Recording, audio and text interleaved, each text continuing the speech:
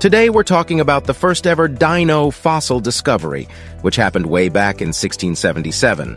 That's right, our man Robert Plot, the big boss of the Ashmolean Museum in Oxford, England, found this massive femur bone and was like, "Hey, that's probably from a giant human." Fun fact, he was totally wrong.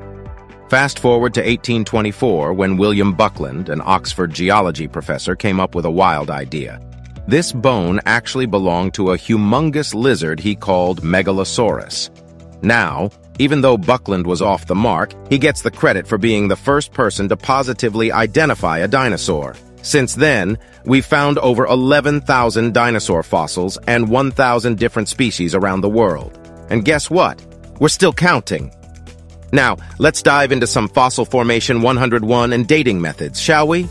So fossils are basically the remains of ancient plants and animals. It's like nature's own time capsule, preserved in rocks.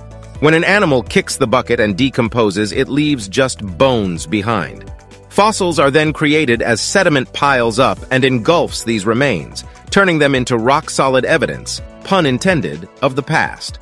And it's not just bones. Fossils can also contain bacteria, plant bits, and animal tissues.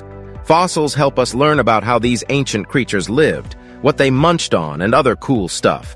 But let's be real, it takes a long time for fossils to form.